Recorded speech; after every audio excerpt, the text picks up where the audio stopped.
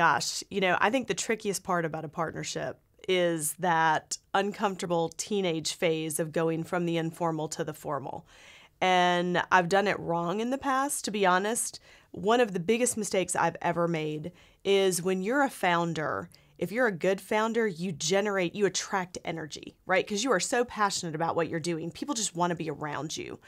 And I've had the experience before where people get attracted to the energy.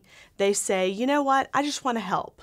I don't need a title. I don't need to be a partner. I just want to be part of the team. Maybe they're not working full-time and they just have part-time to offer you. And so you gladly say, wow, well, I'm resource constrained. I could use the help.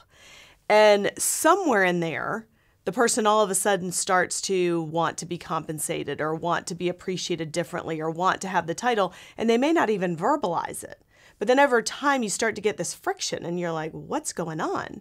Well, I'm not feeling appreciated. And as the founder, you're thinking, well, you volunteered to jump on board, right? And so that's always the rub.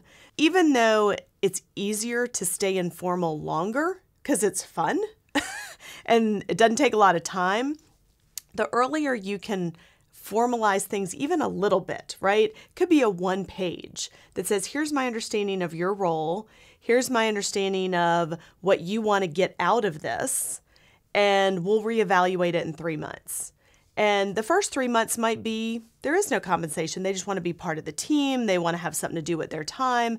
But if you revisit that every couple months, they have the chance to speak up and say, now I really want to be more in the game.